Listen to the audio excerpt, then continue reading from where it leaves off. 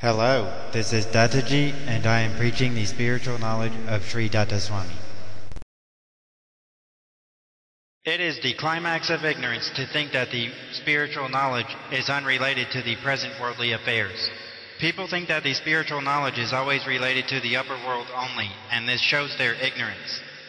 The Lord is the simultaneous ruler of this world as well as the upper world. The Lord can grant any materialistic boon in this world and also can give simultaneous protection in the upper world. The Lord is also involved in the social problems of this world because He is ultimately governing this society also. There is His government underlying the present human government as the foundation. The present human government is like the castle seen above the ground, but the government of the Lord is like the hidden foundation present inside the ground. Jesus always referred this government of the Lord.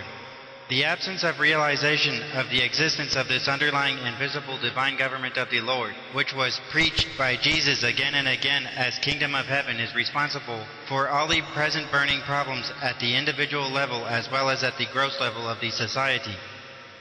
The human government is neglecting to propagate the awareness regarding the existence of this divine government. In fact, the divine government also rules the human government. Perhaps the human government is feeling about the loss of its prestige by propagating the presence of this ultimate divine government.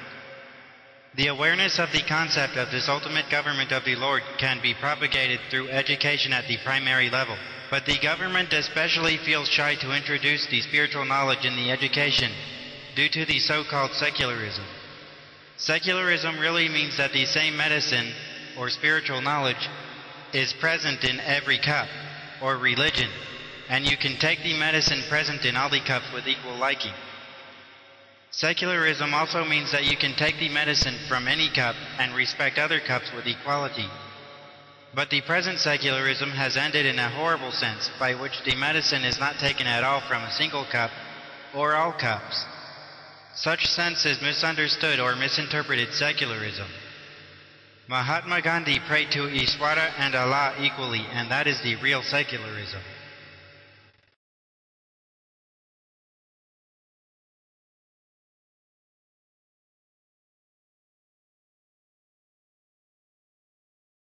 वीरं भजे वीरभद्रं भजे रौद्राविकटाट्टहासं भजे कालीपते भद्रकालीपते कालीपते भद्रकालीपते कालीपते भद्रकालीपते वीरं भजे वीरभद्रं भजे रौद्राविकटाट्टहासं भजे वीरं भजे वीरभद्रं भजे रौद्राविकटाट्टहासं भजे श्रीभद्रकाली सहितं वीरभद्रं नमामितं कुलदेवं प्रसूताता रूपान्तरमिव स्थितम्।